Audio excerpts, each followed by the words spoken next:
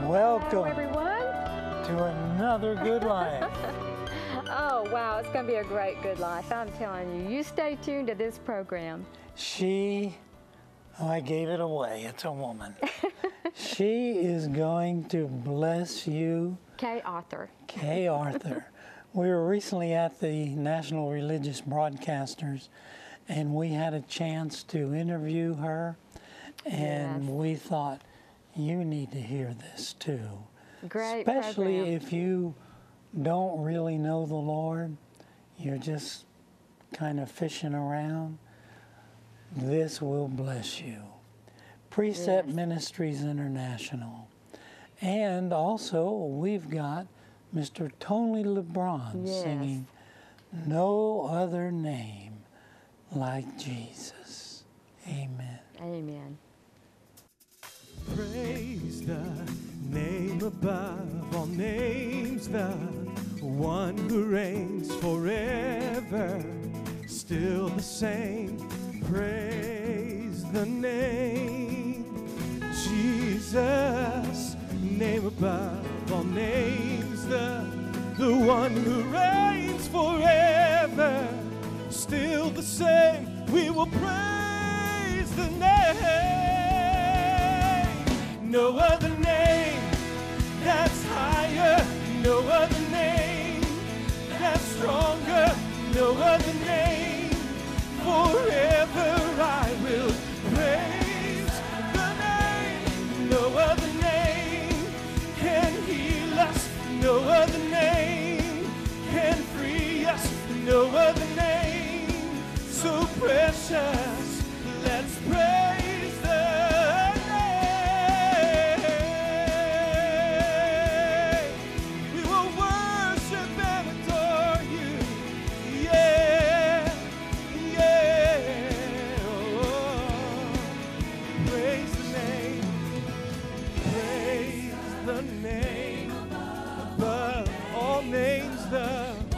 one who reigns forever, still the same. We will praise the name, Jesus, name above all names, the one who reigns forever, still the same. We will praise the name.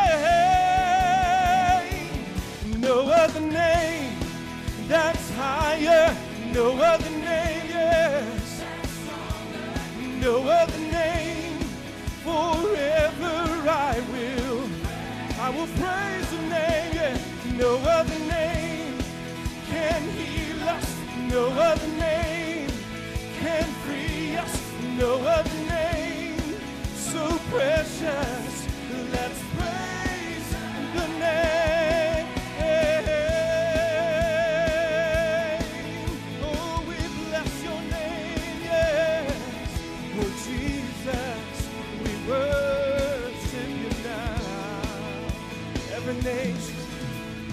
Every nation, oh, all creation, we proclaim your name, yes. Every nation, oh, all creation, we proclaim your name. Every nation sings, yes. Every nation, oh, all creation, we proclaim your name, name above all names, yes. Every nation, oh, all creation, we proclaim your name. His name is, yes, Jesus, oh, Jesus, no sweeter name, no, oh, we worship Jesus, we bless your name, yeah. Jesus, no sweeter name, no other name that's high. no other name that's stronger, no other name. Forever I will praise the name. No other name can heal us, no other name can free us, no other name so precious. Let's praise the name. No other name that's higher, no other name that's stronger, no other name. Yeah. Forever I will praise the name. No other name can heal us, no other name can free us, no other name so precious.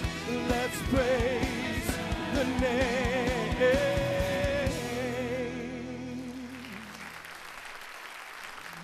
That Tony LeBron is a blessing. He's a worshiper. He is a great, great musician. We love Tony. You know, there are some great people, and there's some people that really love to worship God. And Tony is one of them.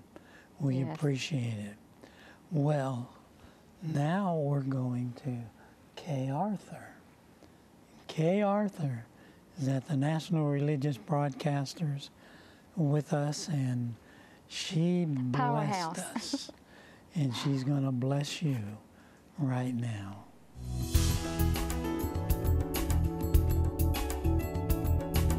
We're so glad to have Kay Arthur with us. Yes, amen. She has been a trooper. I guess we'd call her a trooper for the Lord. Oh, amen. She has gone all over the world and is still, at the age of 80, still going all over the world. She reminds me of Marilyn Hickey. Oh, Marilyn's a dear, isn't she? She's an amazing woman. She is, yes. Absolutely. And we just love you and what you're doing. We do, Kay. We thank you so much for your ministry. You know, we want to talk about heaven today. I guess Good we're subject. all closer Yeah. to that day. Yeah. And what is it you'd like to tell us about heaven? Well, first of all, I would like to say that it's appointed unto men once to die, and after that the judgment. And so we know that death is inevitable. In fact, I just finished writing, and it will be published this year. It'll come out, I think, in April or May, and it's a 40-minute study on heaven, hell, and life after death. And the thing that I think so many of us don't stop and think about is there is life after death. And there's life after death, either in heaven, in the presence of God, or there's life after death in hell, and eventually in the lake of fire where the worm dies not and the fire is not quenched. So it's appointed on us to die. So where are we going to go?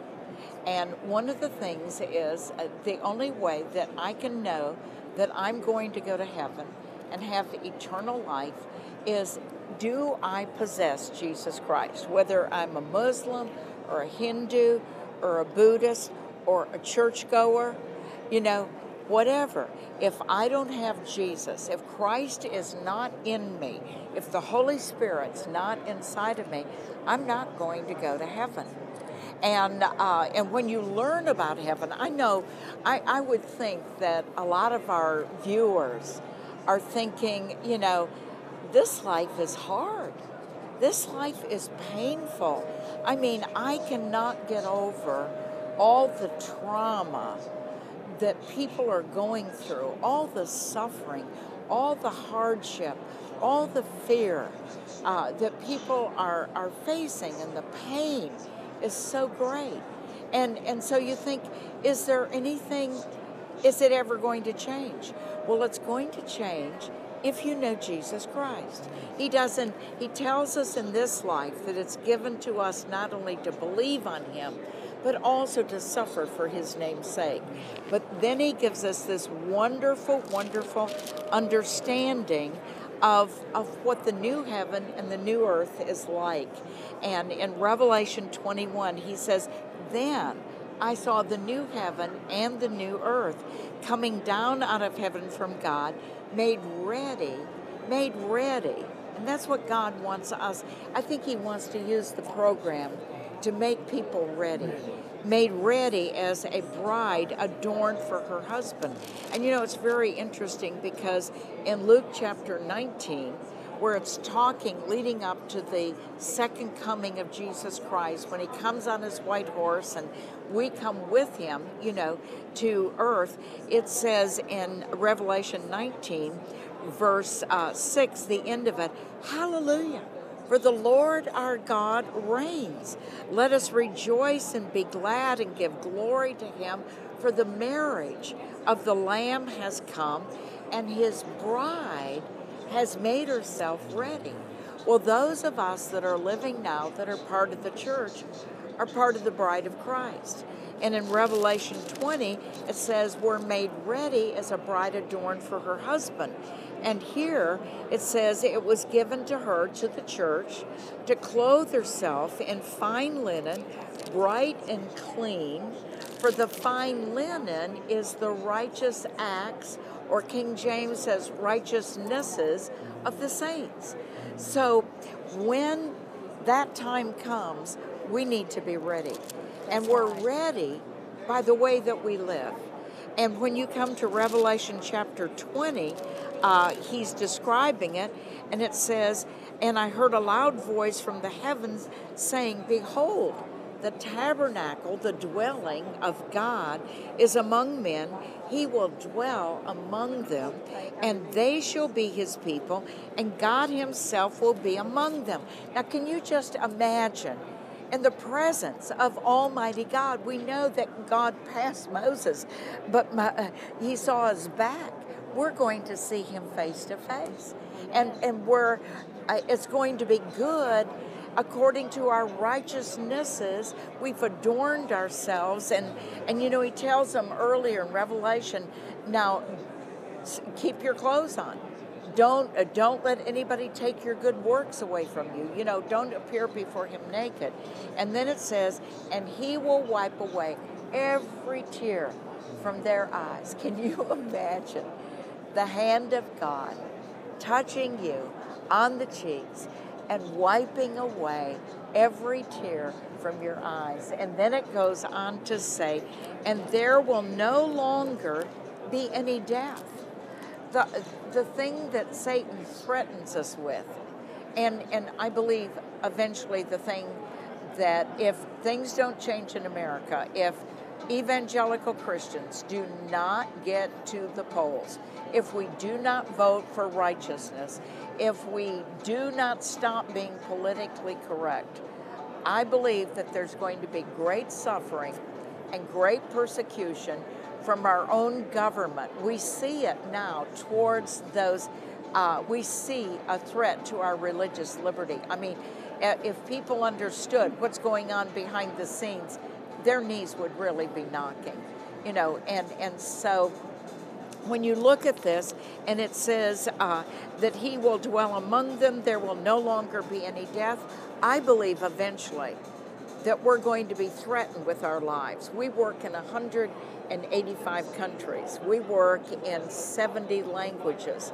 And a lot of our people are constantly facing death. When two of our team went into China, they were sequestered in this building. They were shut in the building for the 2 weeks that they were there. They never went out of that building.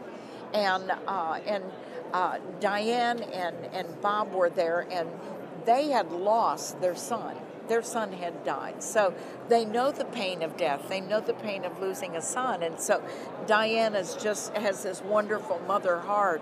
And she's saying, oh, I'm so concerned. You're liable to be caught. You know, they're liable to kill you.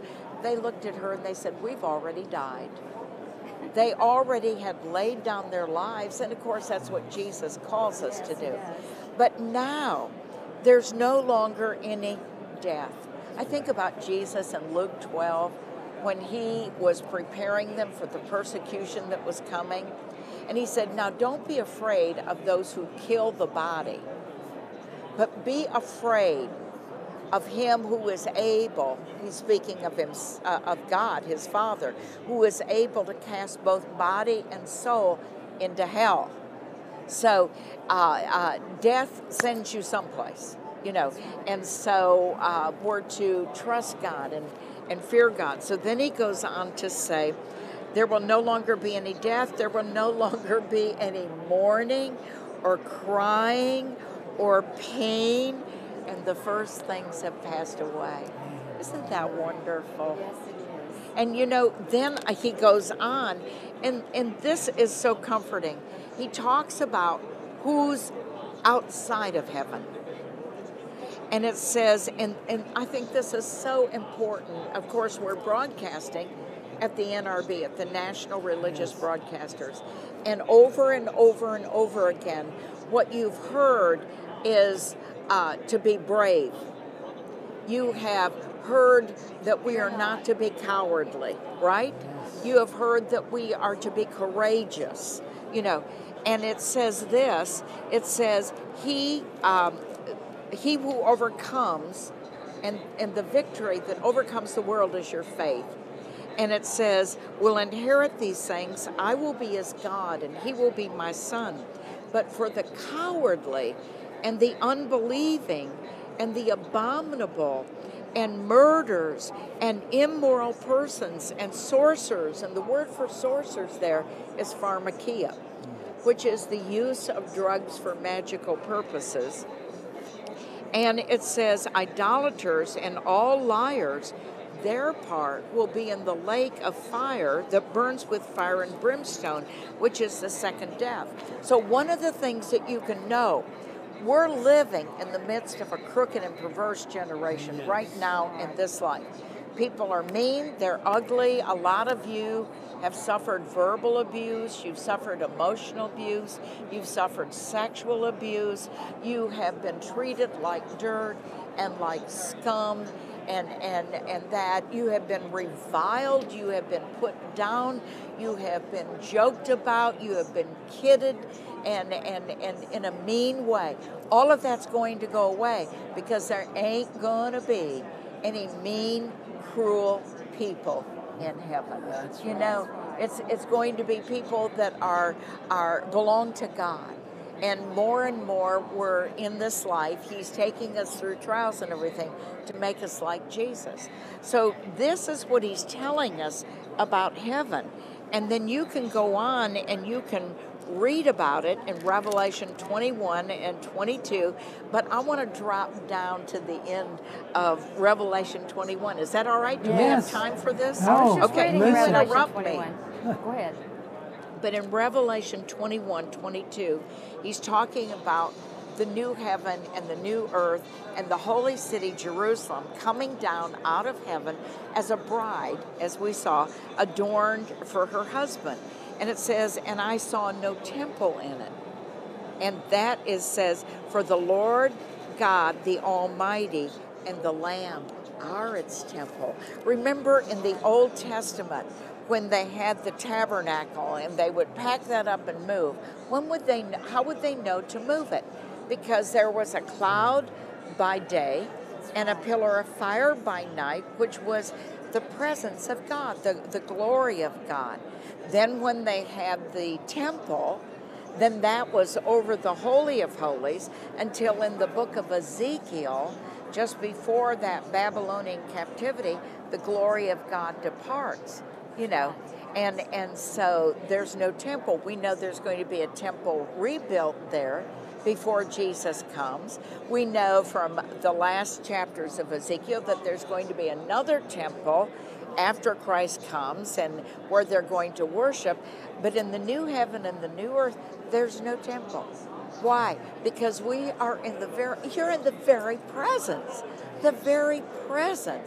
of God the Father and God the Son. The Lamb is there. And it says, and the city has no need of the sun or the moon to shine on it, for the glory of God has illumined it, and its lamp is the Lamb. he's the light of the world.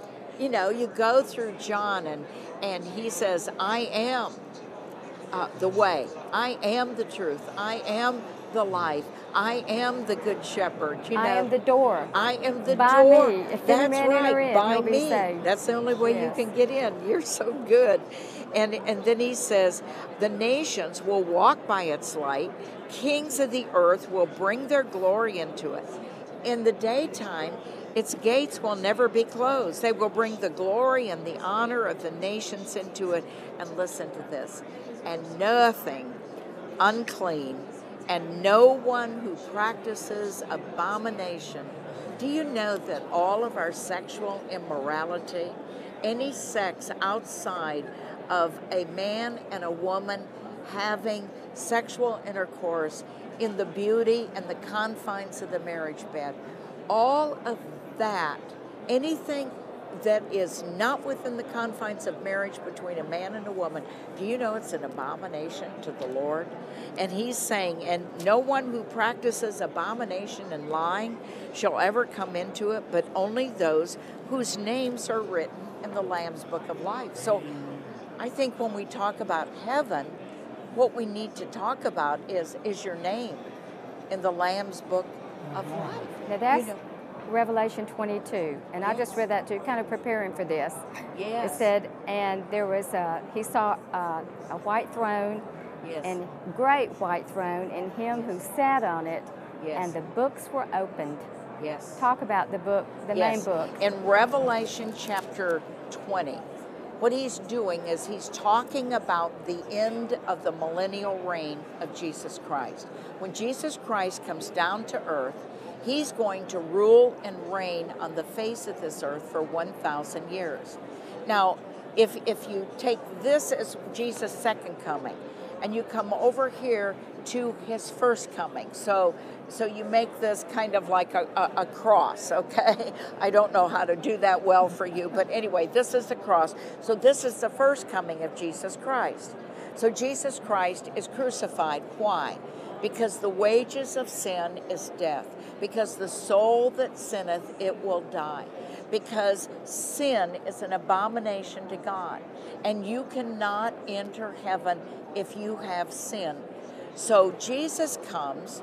He who knows no sin is made to be sin for you and me. God takes all of your sins and all of my sins, and he places them upon Jesus.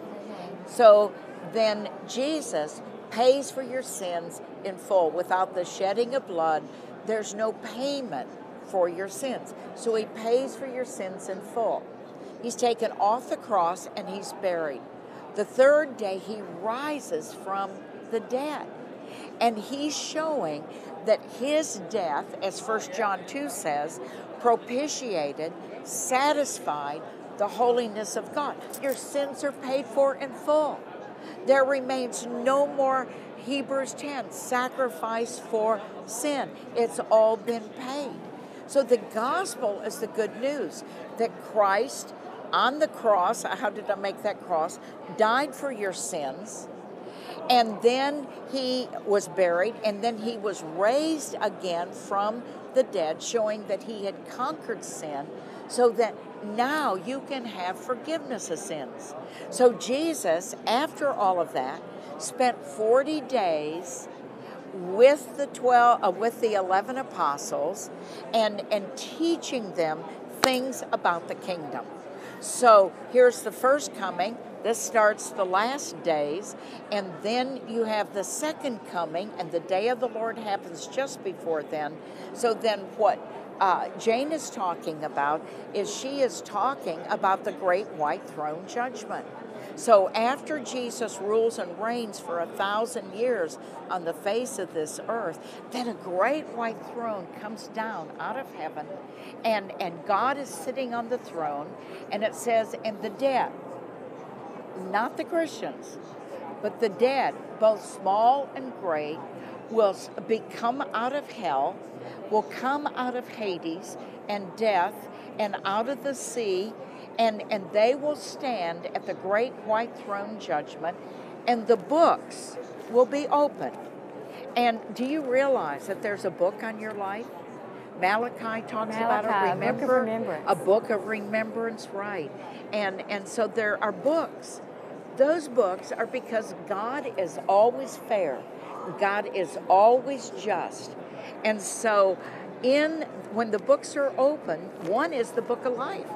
And those standing there, their names are not in the book of life. But there are other books that tell what their deeds were. So then they are judged according to the things in the book, and then they are cast into the lake of fire where the worm dies not and the fire is not quenched. That's eternal suffering. That's eternal damnation. You know, do you want me to talk about that? I just want to say this, but go God ahead. so loved the world. Yes. That he gave his only begotten Son, that whosoever, friend, you're a whosoever, but whosoever shall believe in him will not perish, but have everlasting life. And yes, if your question was, people are asking, how can we get our name in the Lamb's Book of Life? Yeah. Is that what you were going to ask? Well, what I was going to, I'm so glad you told him, because we opened the program saying there's either heaven or there is hell. And so what we have just explained at the great white throne judgment is these people standing there have already died. And their destiny is already set. And they're not in the Lamb's book. Those people are not in the Lamb's book of life because, as James said, they refuse to believe in Jesus Christ. He's the only way to God. And so when he died on that cross, he paid for your sins in full. Nobody has to go to hell. Nobody has to go to the lake of fire. 1 John 2:2 says that Jesus Christ is the propitiation, the payment, the satisfaction for our sins. And not for our sins only, but listen carefully, for the sins of the whole world. So the reason anybody will ever go into the lake of fire, ever die and go to hell, and then stand at the great white throne judgment, and then be cast into the lake of fire, is because they have refused to believe in Jesus Christ. And you know, I think it's important for them to understand what it means to believe on Jesus. It is not an intellectual assent. It is a recognition.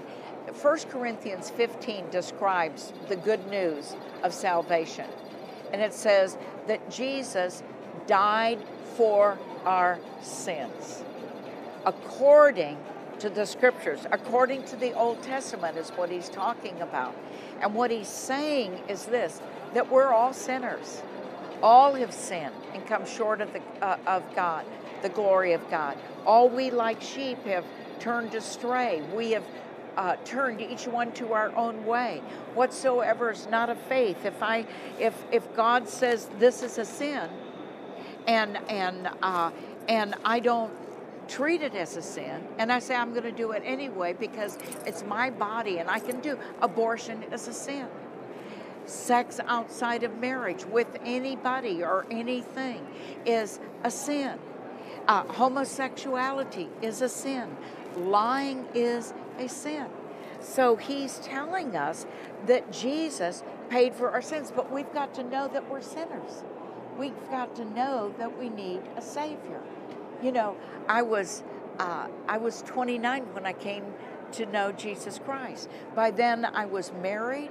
I was divorced. I shook my fist in the face of God and I said, to hell with you, God.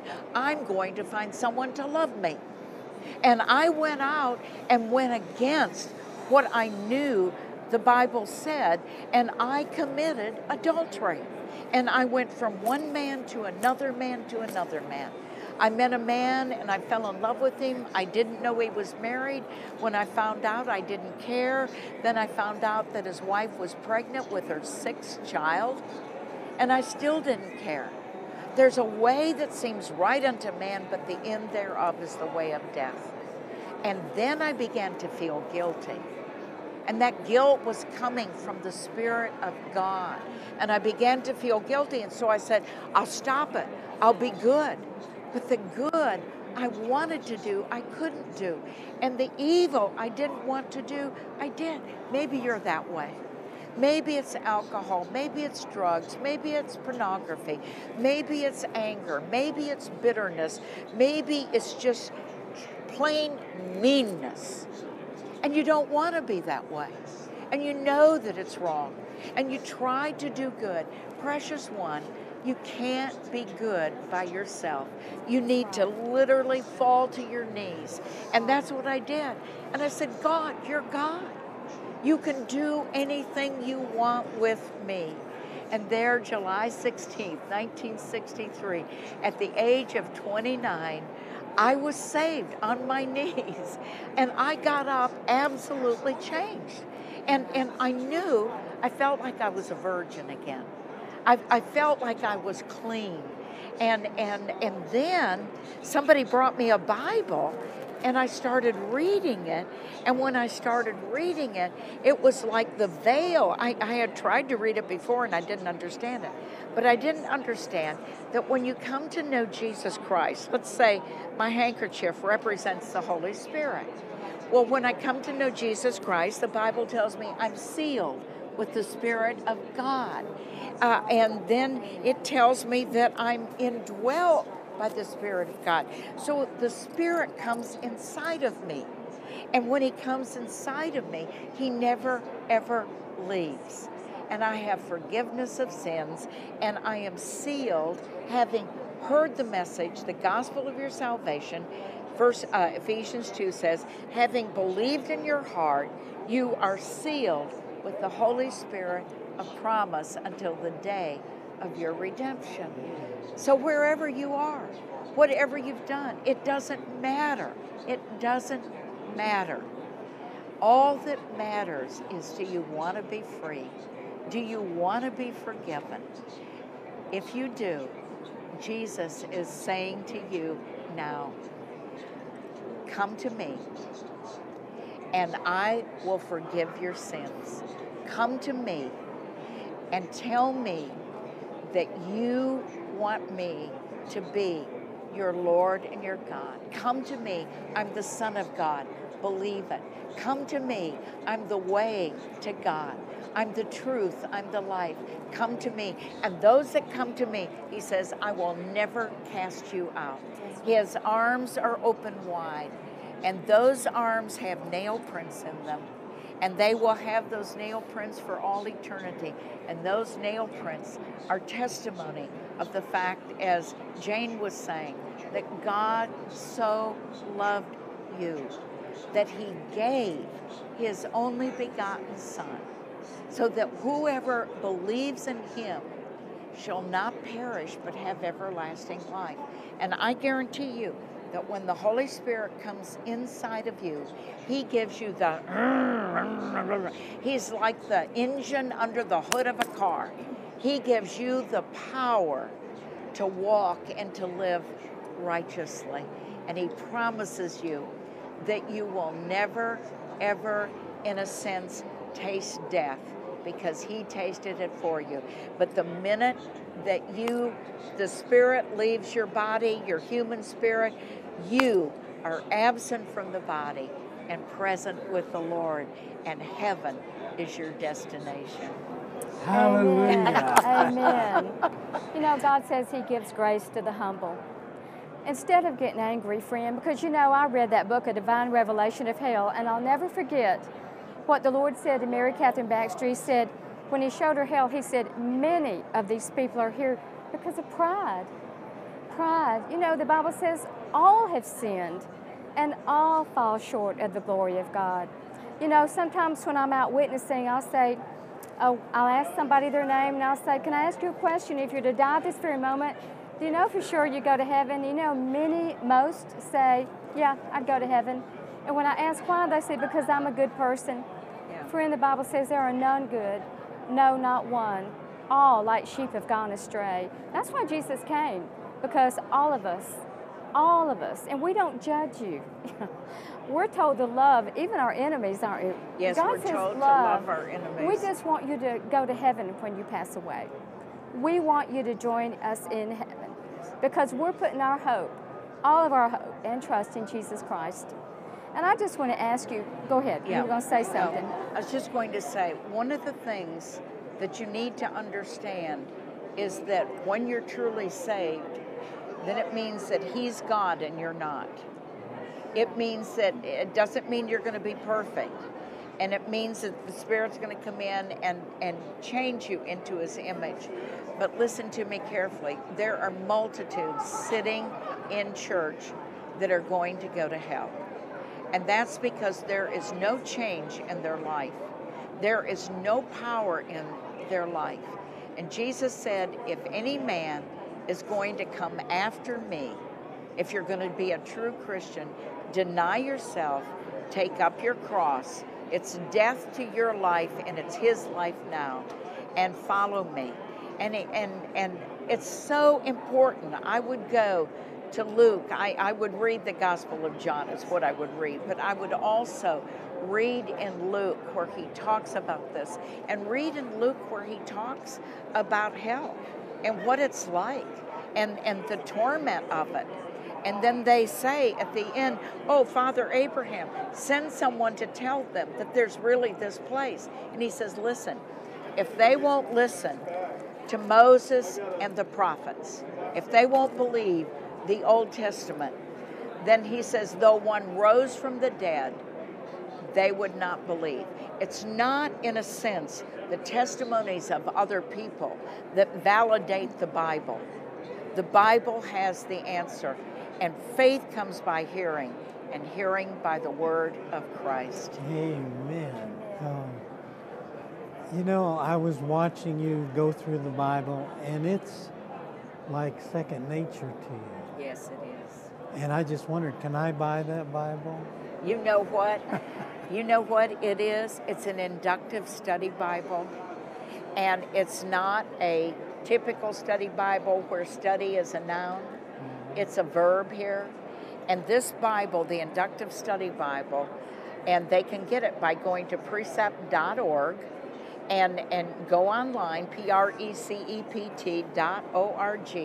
and you can order it. And in the New American Standard, or the ESV, the English Standard Version, and it has instructions for taking apart every book of the Bible. It's non-denominational, doesn't have study notes in it. It teaches you how to study. And this is what we do all over the world. We teach people how to discover truth for themselves. Children, we have Discover for Yourself series for children. We have teens, and we have adults, and we have them in 70 languages so that they can study God's Word for themselves. You've got to know the truth, because many false doctors and doctrines and teachers and evil men, corrupt men, as James says, have snuck into the church, and they're deceivers. And you can listen to Christian television and get all sorts of different varieties. You're not going to know truth if you don't know God's Word. And Jesus prayed for you, Father, sanctify them, set them apart through thy truth. Thy word is truth. That's what keeps you from the evil one. I just want to say in a minute, we're going to get you to pray. Okay. Lead them in a sinner's prayer, if that's okay. But I just want to tell you, for those of you that think, I can't live that life, you know, you can't live that life. None of us can live that life. But, you know, the Bible says, a new heart will I give you. This is when you receive Jesus into your heart. He says, a new heart will I give you, and a new spirit will I put within you. And I'll take that heart of stone out, and I'll give you a heart of flesh, and I will cause you to want to keep my judgments and do them. And that's the change. You know, everything changed. And here's my own testimony. The things I used to think I loved, the drinking, the partying, and everything that went with it, I no longer wanted to do. In fact, I just absolutely did not want to do it. The things I used to hate, I now love. And the things I used to love, I now hated.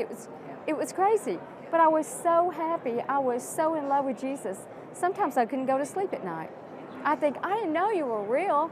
I thought it was just religion. I didn't know it was a relationship. Right. We Amen. moved from a religion to a relationship. That's didn't we, right. Jane? Amen. Yes. Well- in Ezekiel 36 is that passage. Read it in your Bible where he says, I will give you a new heart and a new spirit. Just like you say, read it in Ezekiel 36. Yes. Now, for those that say, I want Yeah. Jesus and I want my name Yeah. written in the Lamb's Book of Life, Yeah. and they're saying I don't know how to pray, would you just lead them in a Yes. prayer of repentance? Yes, yes. First of all, would you in faith tell God that you believe that Jesus is his son? That you believe that he is the way, the only way to God? And then we're going to ask him to save us. All right? Let's pray. God, and you might want to pray these words after me. God, thank you for speaking to me today. Thank you for letting me know that you love me so much that you allowed your son to die in my place and to pay for my sins. Thank you for forgiveness of sins. God, I want to be your child, and I ask you now, in the name of your Son, the Lord Jesus Christ, to make me part of your forever family. Give me the gift of eternal life. And God, I will live for you by the power of your Spirit as you teach me and take me by the hand and lead me step by step. Thank you, Father. Thank you for your word. Now, may I study it and may I live in the light of it. In Jesus' name.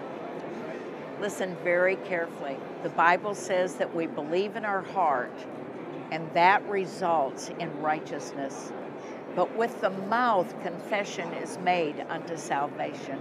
Go tell somebody else that you've just received forgiveness of sins by believing on Jesus Christ and that you've become a child of Almighty God.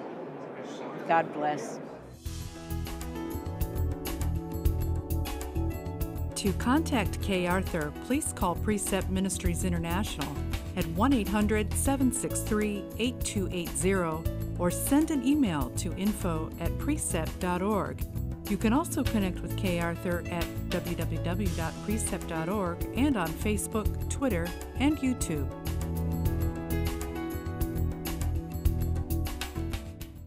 I'm sure you've heard the saying, you are what you eat, and many can vouch that this is a very true statement.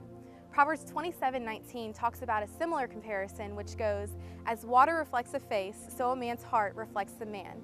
And just like what you put inside your physical body reflects the body, what you put inside your spiritual body reflects the heart. Putting the Word of God daily inside of you and having that personal relationship with Him is key. The Bible talks about that out of the abundance of the heart, the mouth speaks. What are you speaking today?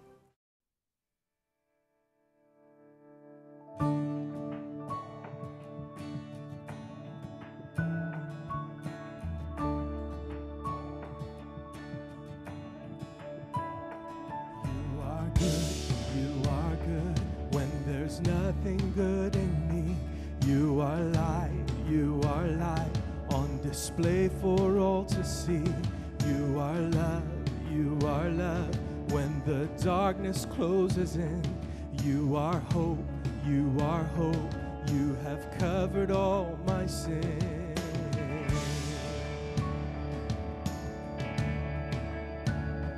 You are peace when fear is crippling. You are truth in my wandering. You are joy, the reason that I sing. You are life, in you death has lost its sting.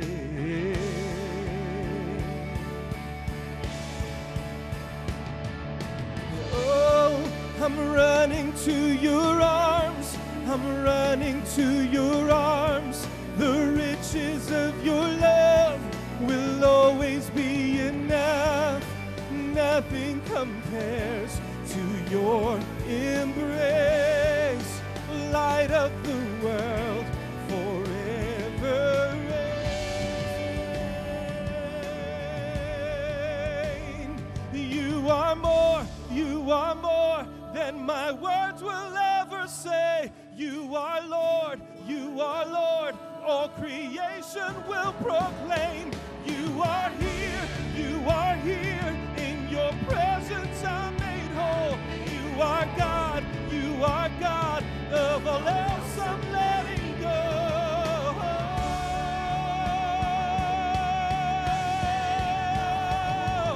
And oh, I'm running to your arms, I'm running to your arms.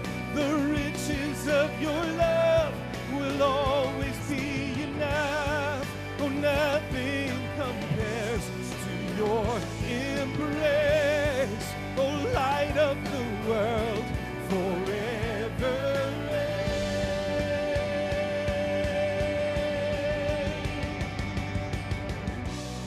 My heart will sing no other name. Jesus, my heart will sing no other name. Jesus,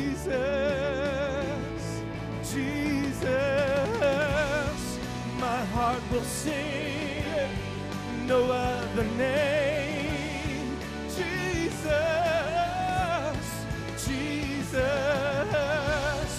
my heart will sing no other name. Jesus,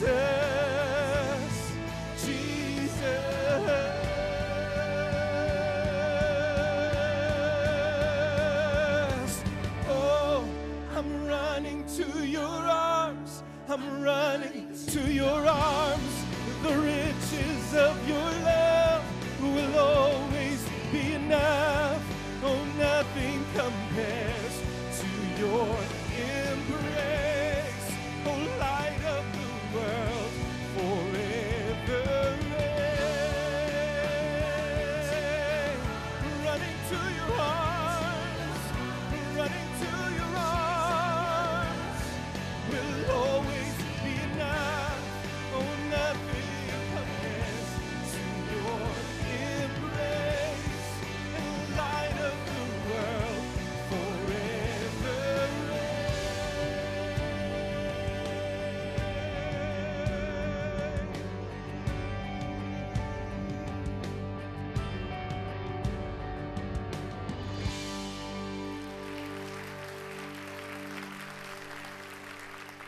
Hello, I am Terry Tripp, and this is Empower Minute.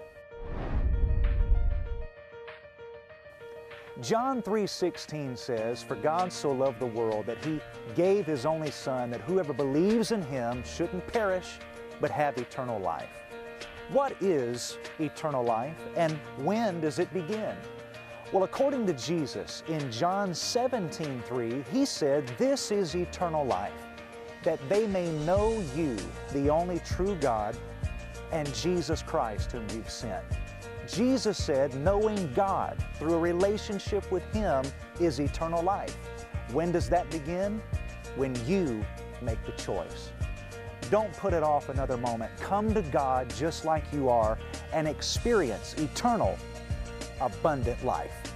Hey, I want to encourage you to support this network financially. They're reaching people all over the world. Well, it's time for We the People, a great segment. The more informed we are about our nation's Christian heritage and our freedoms, the better citizens we'll be. Here's Robert Evans with this week's edition of We the People.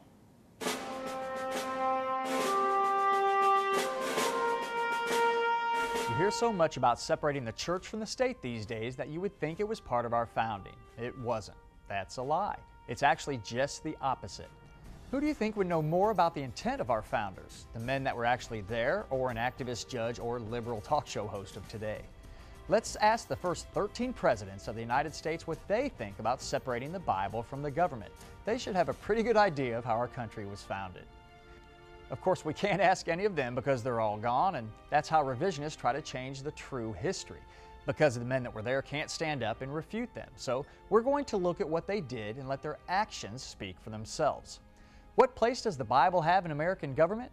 According to our founders, a very special and important place. The very first act performed after being sworn into office by every single one of the first 13 presidents was to kiss the Bible. Yes, our first 13 presidents all kissed the Bible at their inauguration. Politicians today might kiss a baby to try to get votes. Well, our founders unashamedly kissed the Bible as their very first action in office. Did the press of the day hurry and print stories about how they were violating the separation of church from the state? No, because the very thought of separating the Bible from the government went against everything that they stood for. Think about it. Every single one of the first 13 presidents kissed the Bible, including Thomas Jefferson. Those intolerant of Christianity today herald Jefferson as the author of separation, but they forget that he kissed the Bible at his inauguration. If he wanted to keep religion separate from government, then wouldn't he at least keep his lips separate from the Bible as his first governmental action? He didn't. He kissed the Bible. So did George Washington, John Adams, Andrew Jackson, and by the way, in case you were wondering, so did Abraham Lincoln, Ulysses Grant, and many more. Their actions provide more of our 1,000 proofs that separating Christianity from the government is an unconstitutional lie. Now, that's something to think about. Thank you, Robert. There is really nothing in this world will bless you more than having Robert give one of those reports. And I'm sure it does. And what do you think about Kay Arthur? Kay Arthur? Don't get me started. You know, this is the truth. I was just telling you earlier that I remember when she came to Montgomery, Alabama in the 80s, I remember what she talked about. That's how anointed this woman is.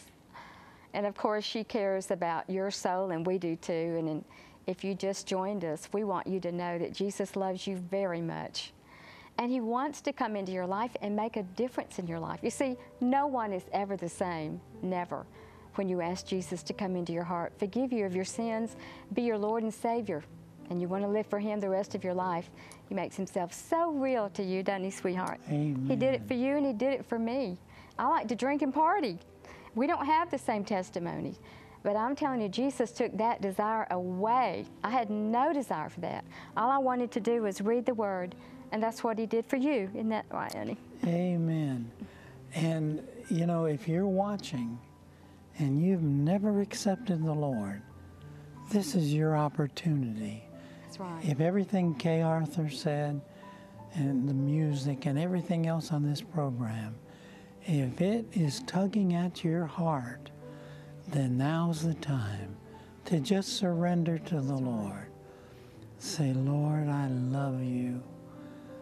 I want you to forgive me of my sin. I want to be born again by the precious Spirit of God. Amen. And that's all you have to do. That's right. Say, come into my life, Lord Jesus. We love you. God will do the supernatural, the miraculous.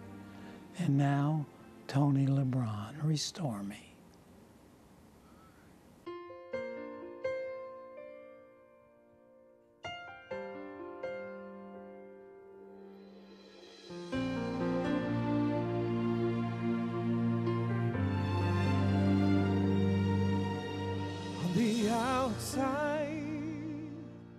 You think I'm alright. There's a smile on my face. Everything's okay. But on the inside, it's a different story. I'm stumbling down this road. I've got so far to go, and I'm a broken man on my knees again, asking for a touch from you. Lord, I need your hand to restore me. Lord, I need your mercy mercy. Take me to the place I used to be, and use all the pain and all the hurt to do a greater work. Yeah. Restore me. Yeah. I wore my mask, running away from my past, oh, hiding all my scars, thinking I've gone too far. But you knew my shame, and yet you loved me just the same. You told me I'd be free when I fell on my knees and cried, renuévame, tu misericordia pido hoy. Llévame al lugar donde solía estar y usa este dolor para hacer tu voluntad.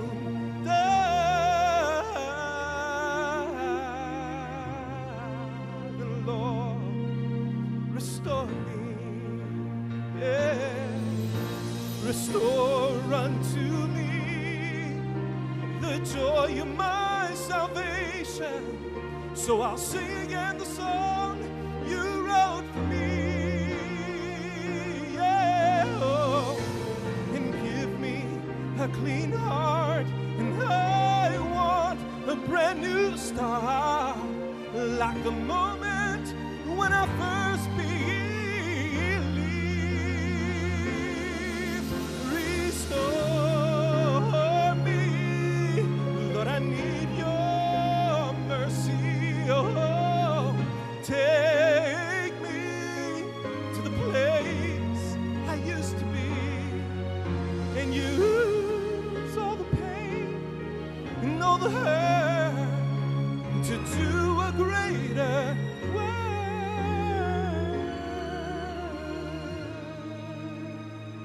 Lord, restore me. We need you, Lord.